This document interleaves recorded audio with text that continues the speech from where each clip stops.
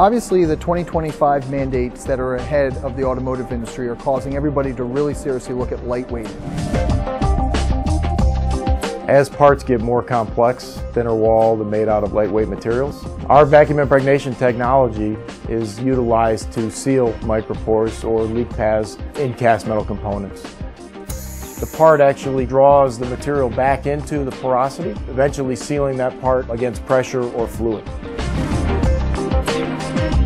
We can see the vibration takes a long time to damp out. With the LASD panel, the vibration damps out much more quickly.